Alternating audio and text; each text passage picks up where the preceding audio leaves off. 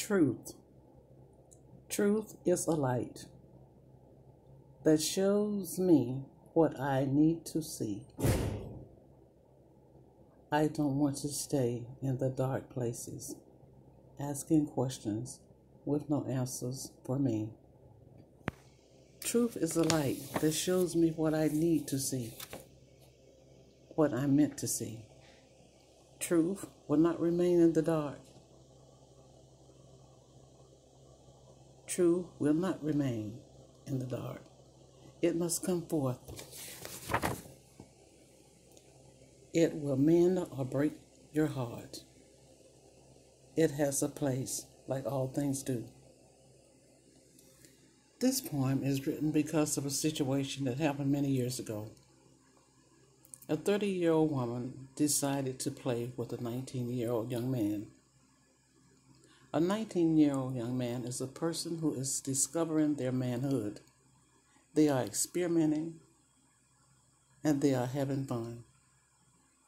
So this is a situation that evolves from that time. So some of you will see me talking about that truth. It is not coming forth at this time with any intention to hurt anyone. It is very hard to turn the truth into a lie. So when we don't tell the truth, we tell a lie.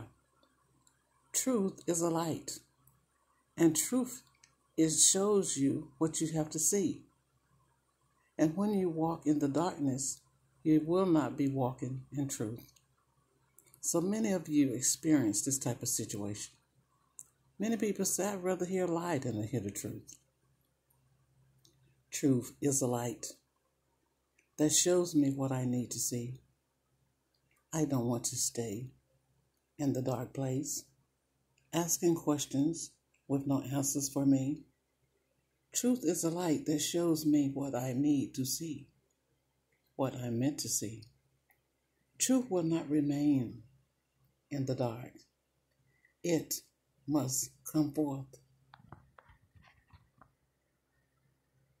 It will mend or break your heart. It has a place like all things do. But for the young women who've ever been 30 years old, we know that sometimes we have enjoyed playing with young men. I had the privilege to play with a young man. He was 19, and I liked it. He didn't ask anything of me, and I didn't ask anything of him. We played the game, we enjoyed the game. And all I have now are the memories of the game. But whatever we do in life, memories never die. Everything has a time and a place.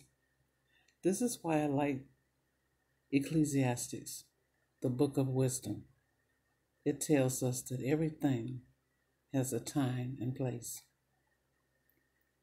Thank you for listening to Truth is a Light.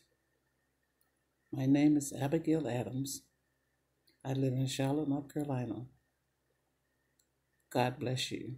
And today is May 9th, 2021.